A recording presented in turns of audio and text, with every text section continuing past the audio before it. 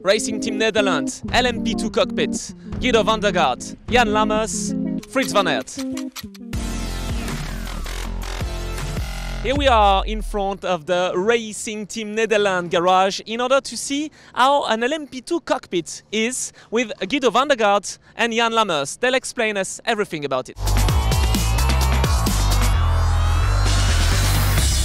Everybody has more or less their own seat, and Jans has a bigger insert because he's a little bit smaller.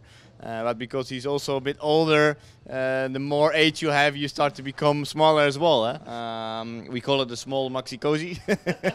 But yeah, but he's in it. You just throw it in there, and then during the pit stop you just kick it in there, and you see that Proceed did a great job for us, so they spent a lot of time. So we're all three very comfortable. I'm used to sort of quite some buttons, because in the past when we had our dome car, you had a lot of buttons and also a display.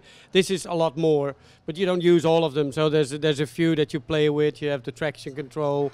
There's two ways to adjust that. So it's pretty much filtered out before we start the race, and then during the race it's very self-explaining.